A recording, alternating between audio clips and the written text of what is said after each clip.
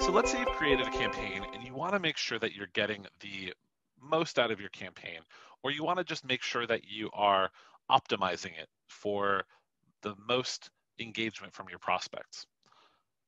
We usually recommend trying A/B testing. What that can do is help you to create multiple sequences or segments that allow you to then automatically split up your list of recipients to try out different copy or maybe a different subject line. So for example, I've already got this campaign that I've created.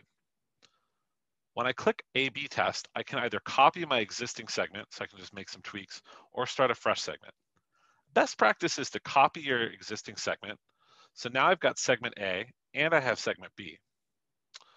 Segment A, I'm going to leave the same, but with segment B, I'm actually going to change my subject line. So I'll click on edit this step, and then I'm going to say, interesting idea.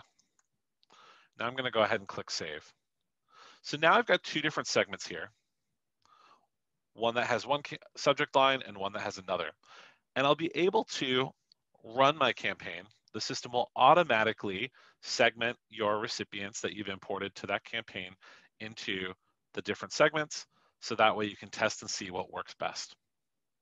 And that's how you use A/B testing in Mailshake.